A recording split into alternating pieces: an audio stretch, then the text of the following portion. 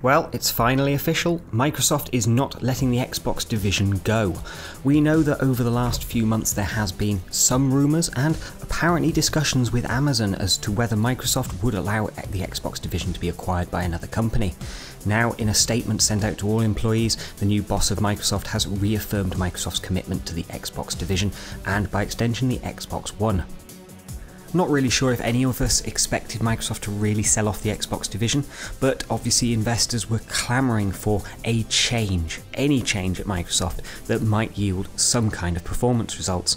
Unfortunately, Steve Ballmer was not able to deliver those results and he basically fell on his sword. Now the new boss of Microsoft really has taken the bull by the horns, looked at the whole of Microsoft's product range, where it's investing its money into, where its markets really are, and has obviously decided that Xbox is viable for Microsoft. Clearly it's viable for Microsoft. If they didn't have Xbox, they would kind of lose a massive chunk of their consumer brand. Well, they wouldn't really have a consumer brand anymore. They would just be known as those guys that make Windows, those guys that make Office. That would be Microsoft. So it's really good that Microsoft is going to stick with the Xbox division, but they've got a lot of work ahead of them. They really do need to turn that ship around right now, to recapture some of the ground that Sony has basically run away with right now. Part of Microsoft's big problem is it's awful at explaining itself, and actually sticking to the things it's explained. Just in the last couple of days we've had the news that, for some reason, Microsoft was not going to enable all Xbox Ones to be development consoles, according to an executive at Microsoft. And within hours, Microsoft's PR had to say, no, that isn't true, there are still plans to do it, but we just don't simply know when we're going to do it.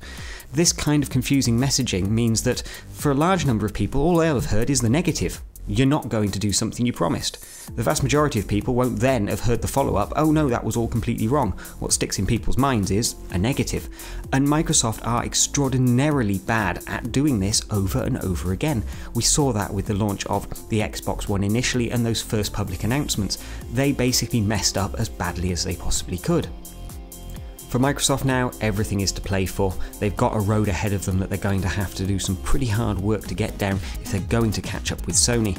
There's no evidence yet that the price drop and the removal of Kinect from the bundle has led to a bump in sales. Personally, I don't think we'll see a big bump in sales for either console until we start seeing some decent games that are worth packaging in the boxes. Ultimately, Microsoft still has a long way to go, but Sony is certainly having some issues in its home territories as well. This race is not done yet, and it may very well be a swings and roundabouts for at least the next 18 months.